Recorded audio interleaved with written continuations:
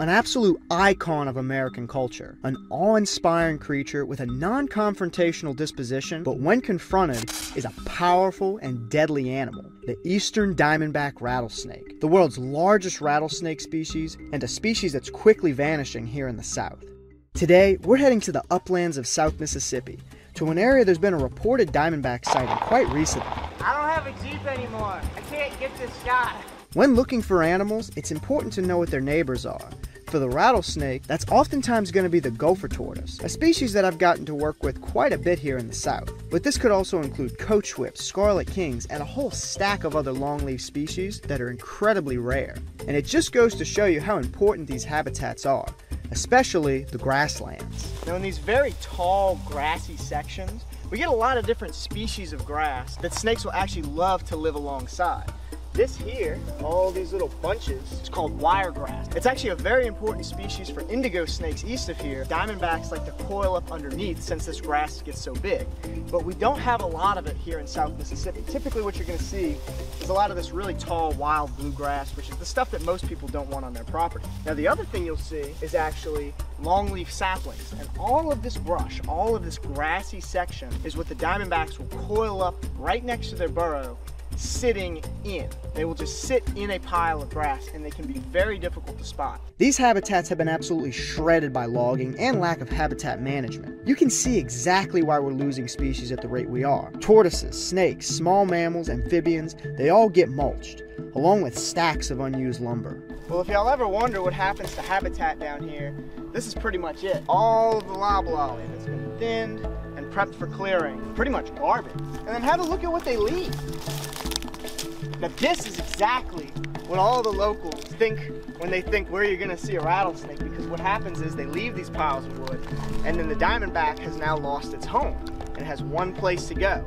It goes to these big piles of wood. When people come around these big piles of wood, they're either collecting lumber or moving it or whatever, they see it and they're like, ah, these things are everywhere out here. They kill it, they throw it away, they eat it, they do whatever with it, and now that one rattlesnake that was living here, that was forced into this one location, is now killed. Everybody thinks they're everywhere, but they just happen to kill the only one. It's quite a shame, and this is a fate that's all too common for these areas. And while some species survive, the native pine dwellers often don't. After a wild goose chase around the milled areas with no rattlesnakes out today, I went to some of the nicer, more managed forests, make sure to check out this video for more of that I've been working on a good bit. It's a world of a difference from the pine farms, and I never know what I'm going to see here. But if I had to pick one thing, it would be exactly what we ended up seeing. That's a monster! That is a huge Mississippi diamondback!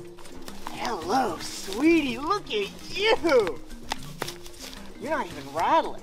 Hello. Oh, it's okay. Wow, she is dark. That is an incredible animal. I figured during this kind of weather, one of these snakes would be out. You haven't rattled at me. I wonder if that's how you've survived out here. One thing that a lot of researchers have indicated, and I'm not sure if this is 100% true or not, but a lot of the rattlesnakes that survive in heavily developed areas are ones that don't let you know that they're there, that don't rattle. That's still heavily debated, and I still am a little bit on the fence of that myself, but she hasn't rattled, so that could be very true. Notice how her head follows where I go. This is a very intelligent snake. Look, watch, I'll go on this side, and she's just gonna follow. Look at her move, that's crazy. Woo-hoo-hoo. Whoa. First rattle. It's I mean, this is I would guess that this snake is easily over 15 pounds. Like, this is a big snake. And she's not being mean. This is actually a very laid-back diamondback. They're nothing like the canebrake / timber rattlesnakes that we're used to seeing. This is a much more athletic snake species, and they're oftentimes much more willing to strike. They're much more aware of where you're at, and they're willing to throw out a strike every once in a while, when disturbed. This is a snake that if left alone, they're not gonna want anything to do with you. But when you approach them like this, they're very defensive. They rear that head up, and notice, whenever I move, her head follows, much more aware than a canebrake. I can't believe that we have these snakes here in South Mississippi. I mean, they just seem so out of place. But this is where they belong. These are the places that they were meant to be. It's just their habitat has been shifted so harshly.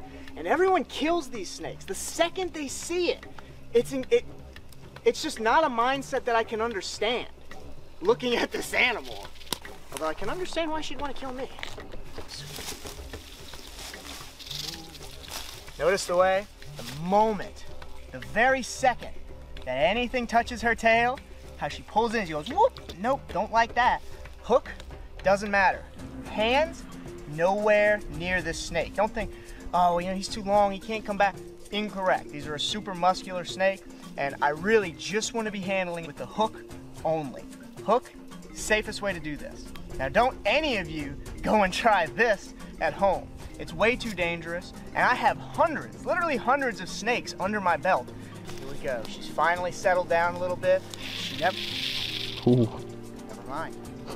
She's still very alert, but this is still, make no mistake, very laid-back Diamondback. Compared to the world record-sized rattlesnakes that you would see in Georgia or Florida, this guy isn't even half grown. They can get twice this size. They can get twice as long, and they can probably get about 3 times as thick. This is actually a pretty thin, she's more of a longer snake. I would actually reckon the one that we caught in Florida was a bit thicker. Now, the way that we saw this snake is pretty much how you're gonna see them in a very particular time of the year. Coiled up outside of brush piles and burrows. But you'll see them under things, they'll hide right inside of stuff. I mean, they are camouflage in a sense, but whew, when you see this animal, it's just like, pop, it is just there. Now, they don't have all those yellows and those really contrasty colors that they have over in Florida. And this is because the Mississippi one, they just have this really dark coloration. And I guess that's more to match this very dense vegetation area. There's not a lot of grasses here. I guess if there was a lot of grasses, you'd have the more lighter Diamondbacks. Whereas in stuff like this where it's super dense, you get the darker variants like this guy. Now, as we've talked about before, these snakes have been super oppressed here in Mississippi, but you know where they've been oppressed even more so is in Louisiana. It is absolutely insane that we lost these animals in my home state. That is just ridiculous.